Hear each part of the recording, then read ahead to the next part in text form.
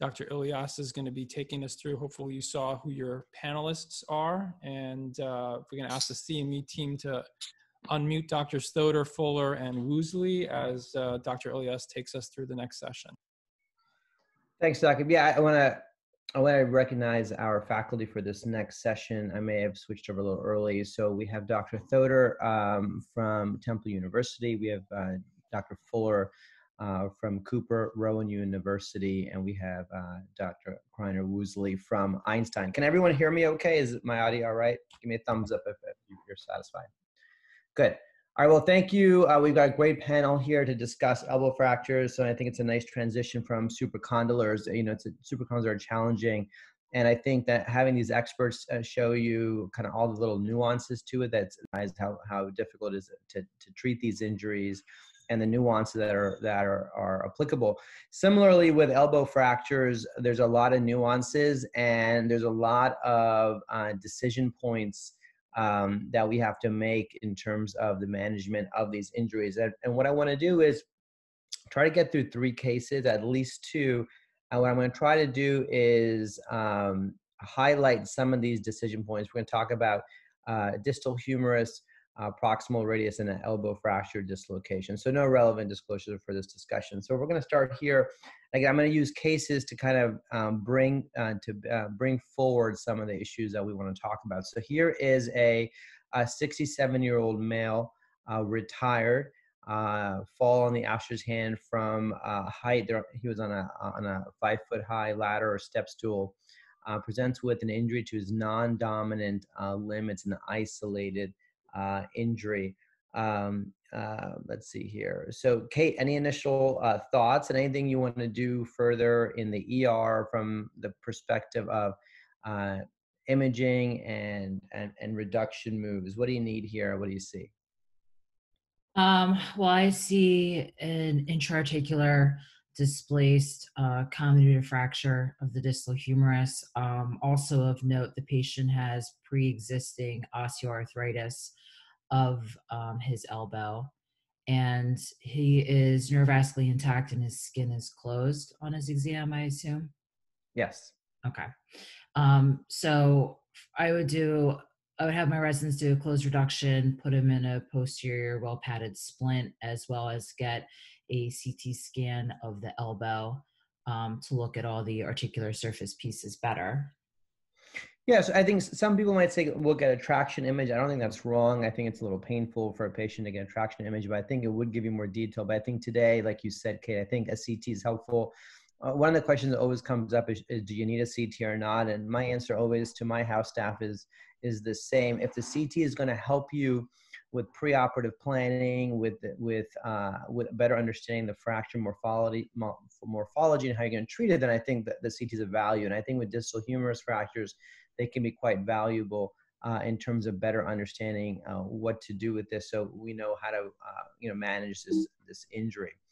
All right, so here's some CT cuts. I know it's only a limited cuts for you, but Dr. Thoder, any thoughts on what you see here with the few cuts I've given you?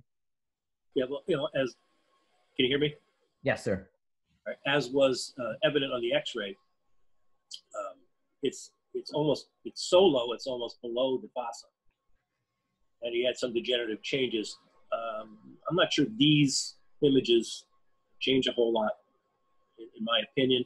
I might want to see the reconstruction. I use those a lot. It's kind of fun to look at them. And I think what I was going to say, the traction thing is painful, but you do get information from it that you don't get from the CT scan that's at the same level where the pre-reduction was. You see a lot of pieces, you're not really sure how they fit together. But right. The 3D reconstruction is helpful.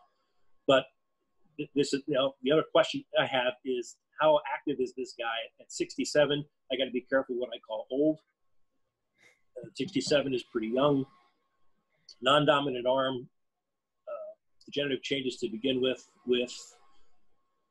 not a lot of bone stock distally. Right. There's some things here that would make you think that ORIF may not suit him well, but by the same token, he may not be a candidate for arthroplasty. Right, and that's some of the decision trees we're going to get. I think I do have some recons for you, Chief. Beautiful.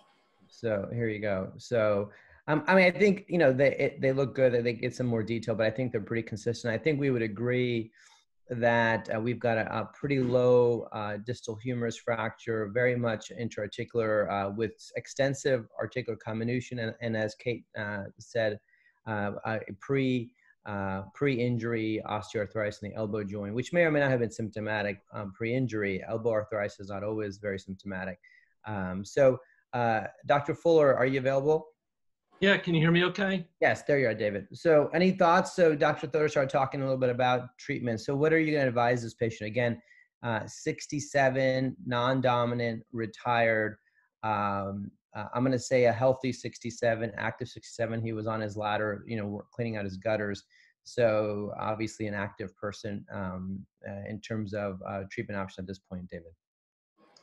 Yeah, I mean, the options on the table, obviously the elbow arthroplasty or the ORIF, and it's such a hard decision for elbow, wrist, shoulder. You know, you got to talk to the patient. I think Dr. Thoder was mentioning that. It's so critical to talk to the patient. And occasionally you have a patient that just says, I don't want an elbow arthroplasty, when you tell them that they can't do any heavy lifting the rest of their life. And I think my bias over time is to do less and less arthroplasty. You know, you see a few complications, an infection, loosening, and you just think, I wish I had never done that. And so as my career has gone on, I think I've done less and less arthroplasty, even though arthroplasty in the short term is the low-hanging fruit. You know, it's easier operation, it's the more predictable operation, but the concern is the long-term follow-up. So it goes to patients' expectations, life expectancy.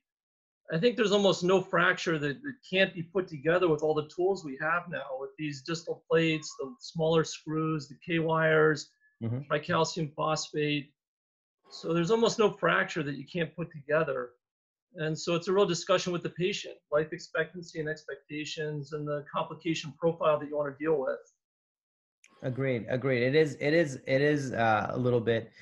It is a tough decision, and I'm actually kind of in your camp, David. I've kind of shifted more and more annually to fixing anything I can, because arthroplasty can be complicated, and when they start to have complications or failures are challenging. Kate, how would you lay out this for the patient? You know, ORIF versus arthroplasty. How would you tell them the pros and cons? Well, the main con for the total elbow is, you know, in talking about you can't do any heavy lifting, I try and put it in terms of their everyday activities if they're not working. So you can't lift more than 5 pounds for the rest of your life. If you want to go to Costco and get a case of water or a case of soda, you can't pick that up with both your hands. If you're just doing laundry around the house, a heavy laundry bag, you're not going to be able to pick that up with your hands. So I try and put it in terms of activities specific to their everyday life. And when I talk about those types of things, like not picking up laundry or not picking up a case of water, that really turns them off from the idea of the total elbow. And talking about doing an ORIF with the risks of, okay, you may not heal, you may heal in a malunion, you know, no matter what, your elbow is going to get stiff. But for this guy, he probably had some abnormal range of motion and stiffness to begin with. Yes, he is going to get more stiff, but, you know, talking to him about, we want to make you functional, touch your mouth, touch your butt, that's our ultimate goal. I think those are important conversations to have. Yeah, I think that's really good. I like how you said identifying some kind of daily specific functional examples of what they can or can't do. And the other thing with ORIF, you can always go to an arthroplasty later if it fails or it becomes problematic. So we talked about basically arthroplasty versus ORIF, pros and cons. Arthroplasty has limitations and revision rates, and but it's an easier surgery and easier recovery on the front end. ORIF is a harder surgery, harder recovery on the front end, but on the long-term end, if it does well, then there's really no restriction in terms of their activities, and they should have close to same you know, long-term outcomes as pre-injury. So these are our options, and so let's say we are going to do we're going to do an ORIF. So Dr. Thoder, you know, you've scheduled this. The residents have put on your schedule. What are you telling them in terms of patient positioning? Just high level positioning. What's your preferred approach, and triceps and ulnar nerve management? All right, so I would do this in a lateral position so that the gravity for the forearm is my helper. I like the universal posterior incision. When they're this low and you need to see the joint, I feel much more comfortable doing an olecranon osteotomy so I can see the joint. I think that the points that Dave brought up in terms of that the toolbox we have now has so many other options in it that if you can see all that, you can put all the little pieces together from a variety of toolboxes before you put the plate on. And I don't think you can appreciate that unless you're looking at it directly. Ulnar nerve management, first thing I do after the incision is find the ulnar nerve, free it, put a Penrose around it, keep it out of the field, and then I don't transpose it. Do not, you said? Do not. Yeah, okay. Anything different, David or Kate? In this case, I would do the same as Dr. Thoder. I also would not transpose the ulnar nerve, and during my dissection and procedure, I try to really prevent as much devascularization of the ulnar nerve as possible to try and prevent a post-op neuropraxia. Okay. All right, great. And then, so a couple of things just to add to that. David, I'm sorry, did you want to say something? Well, it's an important discussion, the ulnar nerve. I always transpose it for intraoperative access. I don't know how to get the hardware distally around the medial epicondyle for such a low injury without doing that. So routinely, I transpose it intraoperatively for access, but then almost always postoperatively, it goes back where it started. Got it. I wanted to highlight two things with these questions. One is, well, positioning. You can do these lateral, or you can even do it prone. I think lateral is just easier to do, but ultimately you're trying to get to the back of the elbow and using the forearm to assist in terms of the gravity effect. In terms of exposure, I think the more distal a fracture is, the more articular a fracture is, the more an osteotomy will be of value. And if it's supracondylar or simple intra-articular, then that's when you can do a tricep sparing approach and create two windows and work back and forth. And it can be challenging. The nice thing is that the tricep sparing approach can be readily converted to an olecranon osteotomy. So you can always start, if it's an in-between case where it might be a simple intra-articular fracture, and see if you can make it happen with just the paratricipital windows. And if you can, you can extend to an osteotomy, but you need to have a strategy for your osteotomy before you do it. You can plate them, you can screw them, or you can use tension banding. And whichever of those you want to employ, you want to make sure you have that equipment. I think they're all fine as long as they're well applied, but we do tend to see a lot of complications from olecranon osteotomies. And I think part of that is that, you're doing a long case, you're tired, and at the end, you're often just not paying as much attention to the osteotomy. And you may not have planned for it ahead of time. I use a very simple technique where I'll use a 6.5 headless screw, and I'll put a guide wire down, I'll tap over the guide wire, and I'll measure that tap, and I go -5 from that. So that when I'm done, all I have to do is put the osteotomy down, put a guide wire over it, and put the screw down. It only takes a few minutes versus doing plate fixation or tension banding.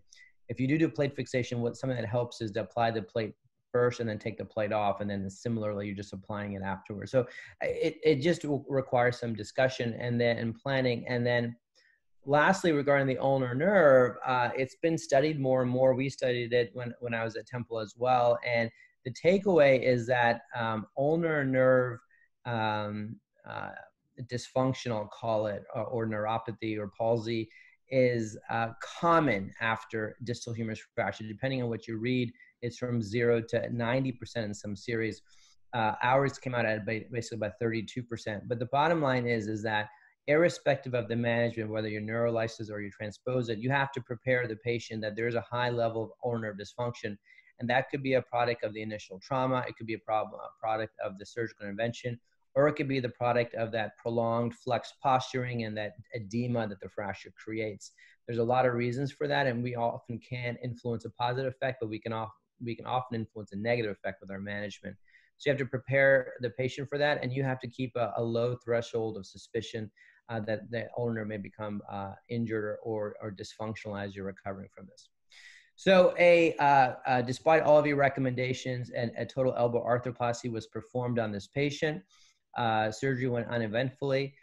These are first or 1 month post-op images. Uneventful surgery, uneventful post-op. Of course, patient is moving the arm freely.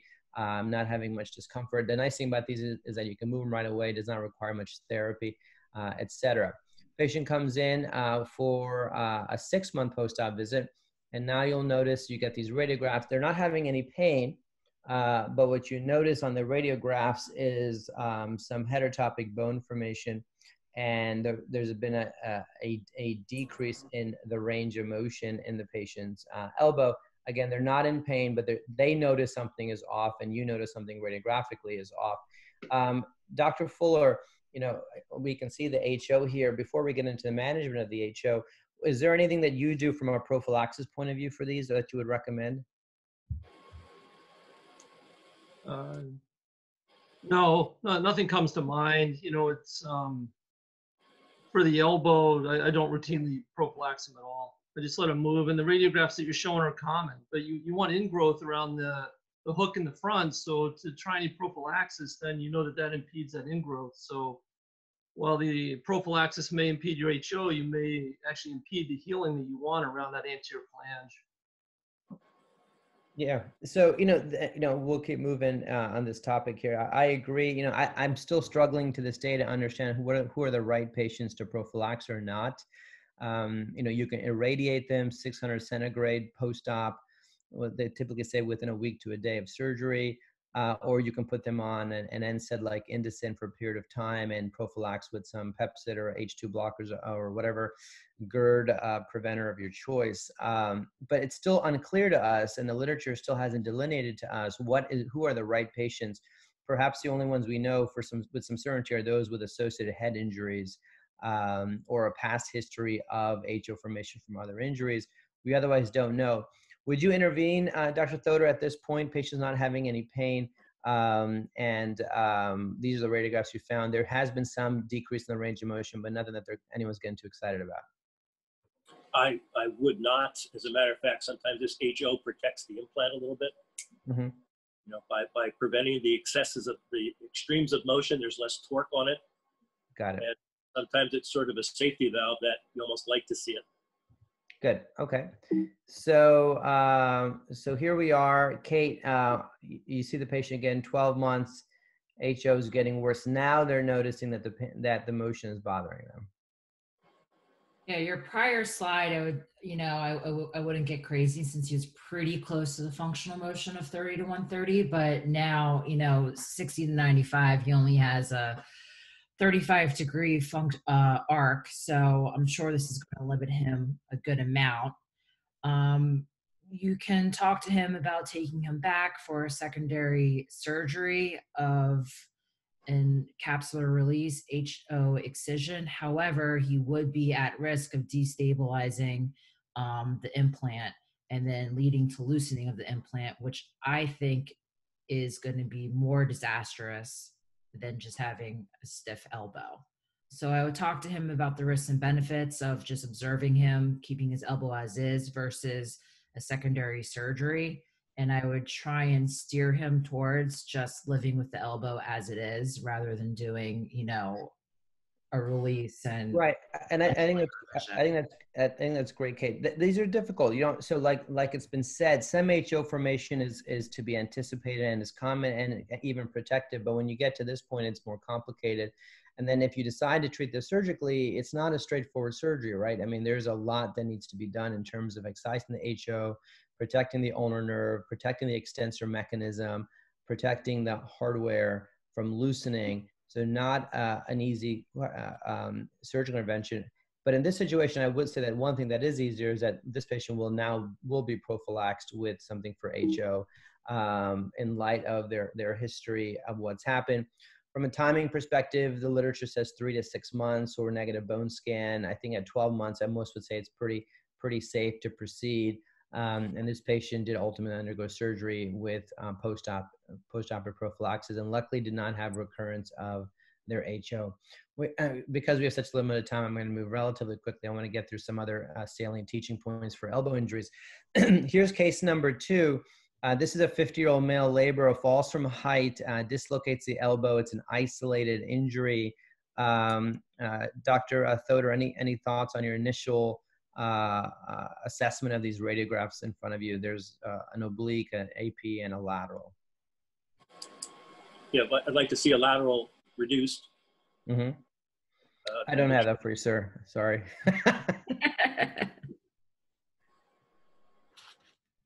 And yeah, so he's got, whether you want to go right to calling it a triad, he's got a radial head intra-articular comminuted fracture. He's got an anterior dislocation. He's got some fluffy stuff in the front there on that lateral. I'm not sure where that came from, but you know, get him as close to reduced as possible, and discuss with him that he's going to need something done surgically to stabilize this. Right. So I think it's fair to say, I think we all agree this looks like a terrible triad. Elbow is dislocated, radial head is fractured on the AP. We can see that. And on the lateral, we see a lot of fractured fragments. Could be radial head, could be coronoid, but I think it's safe to say that this is a terrible triad. So Dr. Thoder, I think you would agree that we should get a reduction and re-image this patient, correct? Correct. Would you want a CT, sir? Probably not. Okay. I don't think a CT is necessary. I'm going to operate on him. I'm going to find what I need to find. I'm going to base some of my surgical decisions on the stability as I go through what I do. So I don't think I need any more information to waste a CT scan on. Right. And I would say again, for those who don't do as many of these as say Dr. Thoder does, that if you're not sure in the beginning, I think CT provides data. But I think for someone experienced like Dr. Thoder, you know that you're going to be either repairing or replacing the head or repairing the coronoid, and there's multiple ways to do that, which we'll talk about. But if you need to know, and for preoperative planning, it's not unreasonable to get that CT to figure that out. So Dr. Fuller, a little bit different actor. I think there's no controversy with the prior case of the distal humerus to go posteriorly. Do you approach this injury of a terrible triad differently from a positioning and a surgical dissection, surgical approach, surgical incision perspective? Yes, I look at all these elbow injuries and kind of lump them into two camps. Either it's primarily a fracture problem or it's an instability problem. And to me, this is an instability case, and it just happens to have some associated fractures with it. But the instability cases, I'll do supine, and I approach them from lateral and medial. So usually 2 incisions, lateral first. 90% of the problems are lateral, secondarily medial. And then with them supine, I can work across the front if I need to. Fracture cases, I'm going to do lateral. But this to me is an instability case with associated fractures that are really secondary to the instability. Okay. I think it's important. I like that distinction to recognize that some cases are fractures only and some are instability cases. And an elbow fracture dislocation by definition, there's going to be instability. And one thing to realize with these cases, whatever you do in terms of management, you want to restore a stable elbow because these are prone to instability. In terms of the treatment, there's a number of ways to think about this. But one is, as Dr. Fuller said, think about where you want to place your incision. You could do medial lateral or straight posterior. My bias is typically straight posterior in terms of it gives me access across every aspect of the elbow, and also helps if I have to return or what have you. So that the universal posterior I find to be very useful. How are you going to manage the radial head? If you're not sure, you need to have implants in the room for both repair and replace. We'll talk about that. And then in terms of coronoid, what's your strategy to fix the coronoid? And similarly, you can do suture repairs or screw repair or plate fixation if indicated. So again, make sure that you have the necessary equipment. And then the collaterals, at least the lateral collateral need to be repaired. What's your strategy for repairing that? So we talked a little bit about the approach. We can do a posterior incision or we can do dedicated lateral medial incisions. In this case, a posterior incision was made and then a lateral flap was raised. And here you see a typical finding.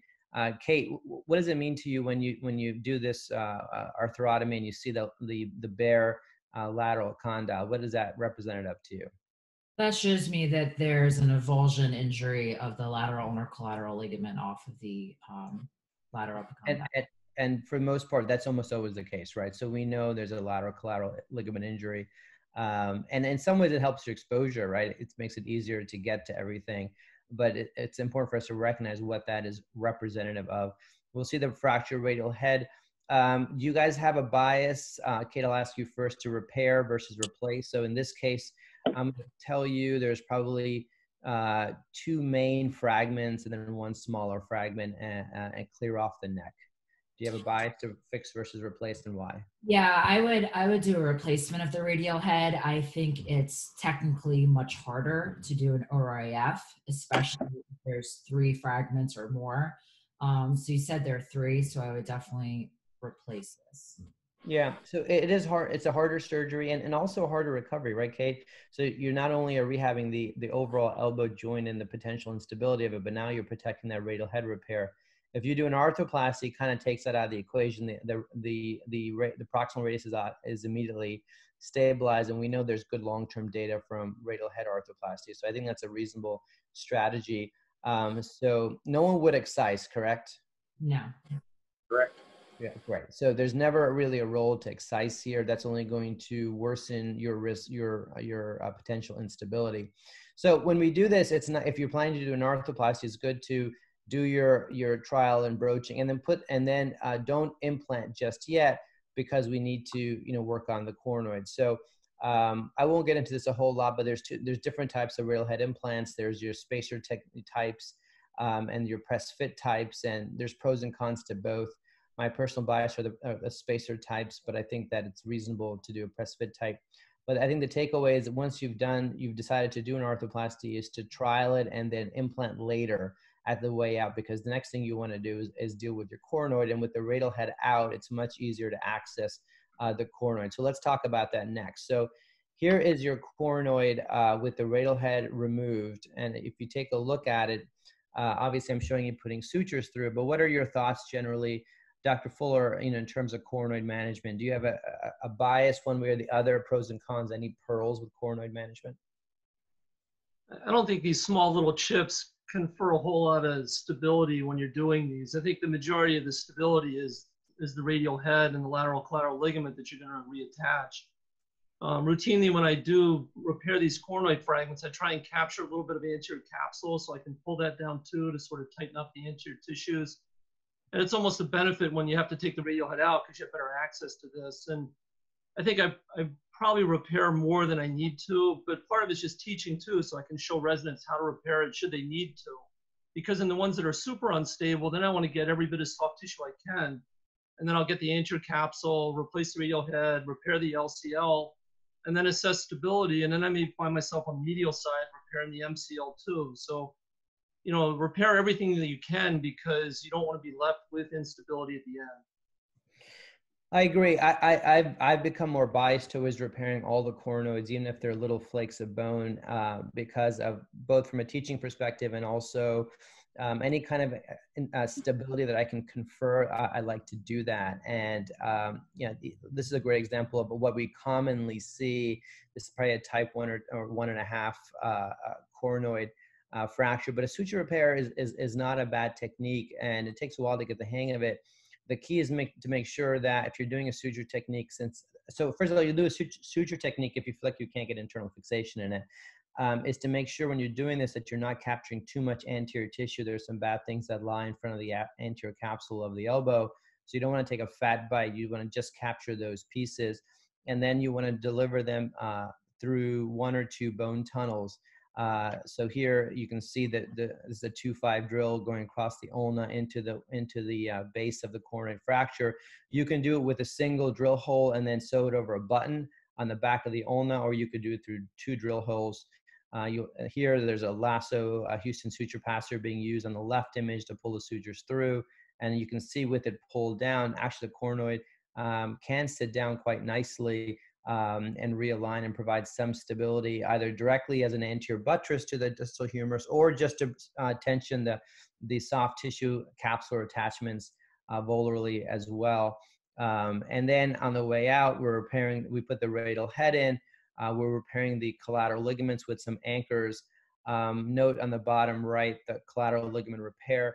It's not just about repairing the ligament where it lies, but you actually want to tension the lateral ulnar collateral ligament, proximal and anterior. The analogy I give my residents and fellows is that the ulnar collateral ligament, the lateral ulnar collateral ligament, is like a hammock for the radial head. So you want to pull it up. So you're actually working your way distal towards the ulna and back to tension that anteriorly.